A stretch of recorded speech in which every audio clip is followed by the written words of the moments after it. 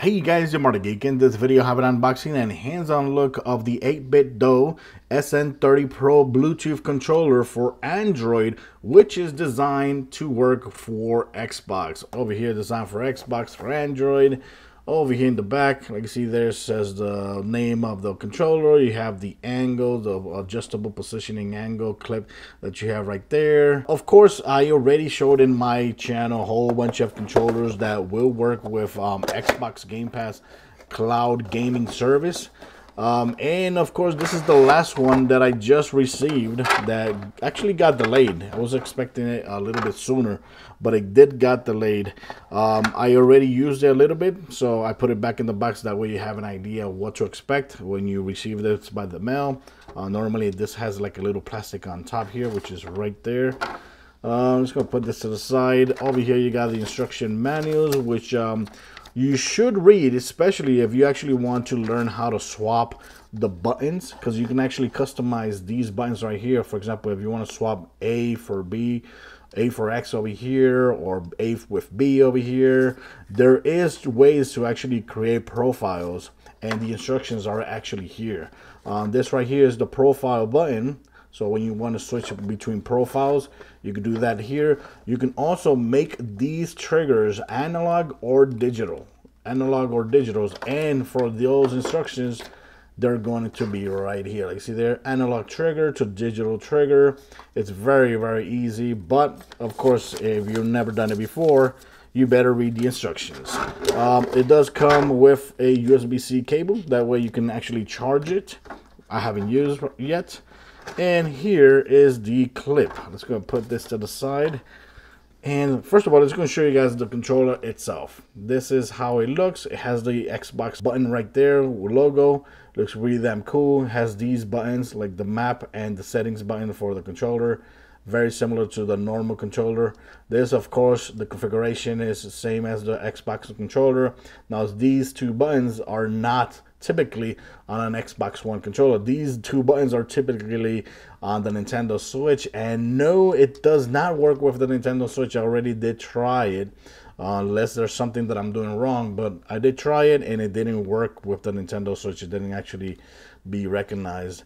Here in the back you got the triggers, LT, RT, you got RB, LB, and here you got the pairing button right there with the USB charging port right there. And on the back, there's nothing more but some information of the controller, and that's it. So this controller, when you compare it to the Moga XP5X controller, it's very, very, very different. Honestly, in my opinion, this feels way more comfortable to play like any game on the Game Pass.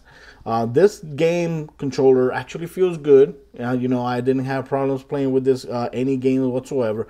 The problem is that it does feel uncomfortable when you're playing, because the triggers, the buttons, everything's so close together that depending on the size of your hands, my hands are not huge and they're not tiny, but you know, I felt a lot of times having to set the controller in one position specifically to actually have a better use of these trigger buttons, because I don't know why they chose to actually design this one for Xbox when the 8BitDo actually has all of the controllers. Like for example, this one right here, I really like this one. This one is the SN Pro Plus, and you can see there is a little bit more conventional looking controller. It has a better proper triggers. They should have made this one the Xbox design controller, because it feels a lot better, and I love that controller.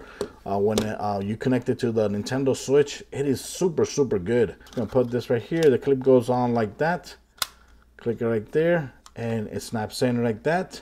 And of course, this right here, the adjustable clip for your phone, is actually, you know, has like two different adjustable sections right here, which is something that I didn't like about the original clip that came out with this. This right here is not the original clip that came with the controller, but I prefer this clip over this type of clip. This right here is the Galaxy Note 20 Ultra, which is huge as hell. And the thing is, when you put this controller on this tiny controller, no, this cell phone on this tiny controller, If you put it at the right angle, if you put, adjust this to the right angle, it can actually work as a stand. Look at that.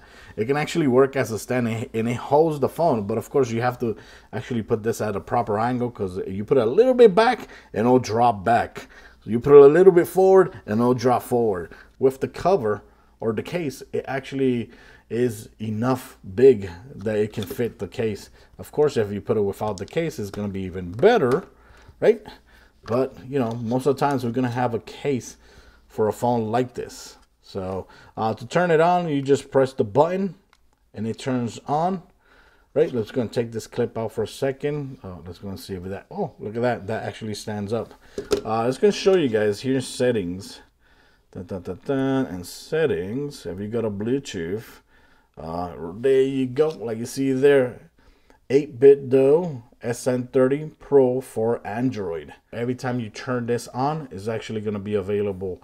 It's going to connect to the controller, and that's it. That's how easy it actually pairs. And to turn it off, you just press and hold until this actually turns off, and that's it. Very easy, very normal. If you use Bluetooth controllers before, the pairing and unpairing and turning it off and turning it on is basically the same process. Other than that, my critical review for this controller would be that honestly, it's a little bit uncomfortable. It's a little bit uncomfortable depending what type of game you're playing. I did play like Gears 5, and I didn't like how the triggers actually felt.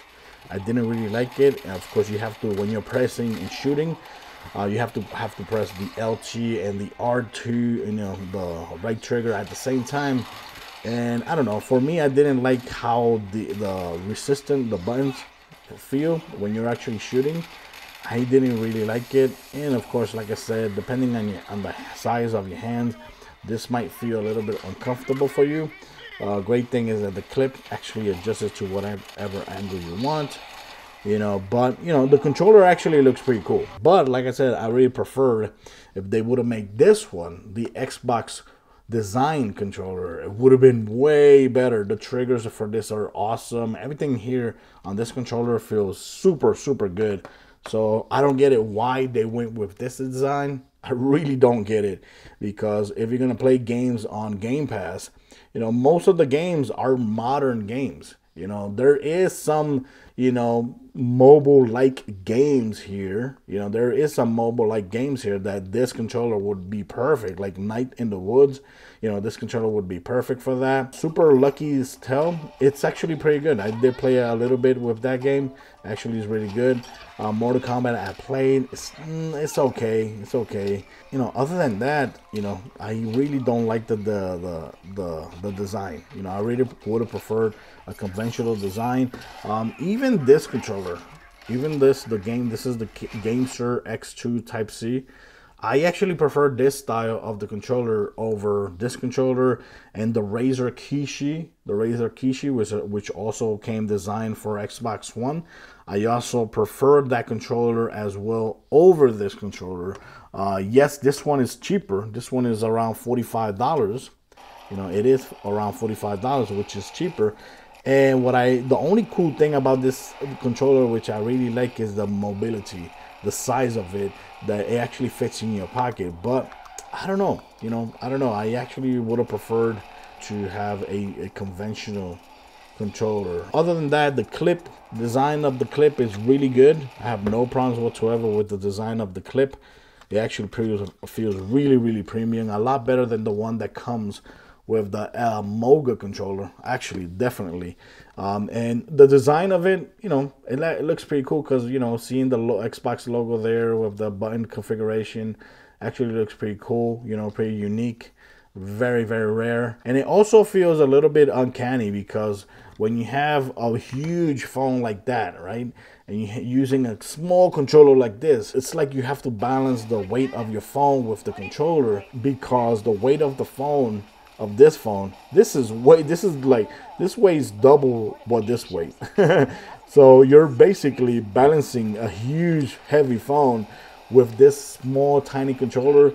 It feels very uncanny. So that's something that I didn't like about the controller. And honestly, You know, for me, if you're looking for a tiny controller that can fit in your pocket, because this definitely fits in your pocket or anywhere, and it has a clip, yeah, I think this would be good, especially because it also works with any Android game. Any Android game that's compatible with gamepads, this is actually compatible, and it might be work better for those games.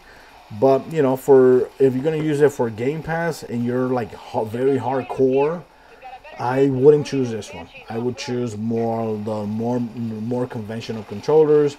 If you're looking to play like normal casual games on Game Pass and on Android, yeah, I think this is good enough. This is good enough. But other than that, guys, thanks for watching this video. I'll leave links in my descriptions for this controller, just in case you're actually interested in it, and you can get it from there. But you know, that's my opinions about this controller. Thanks for watching this video. Till next time, guys. Bye bye.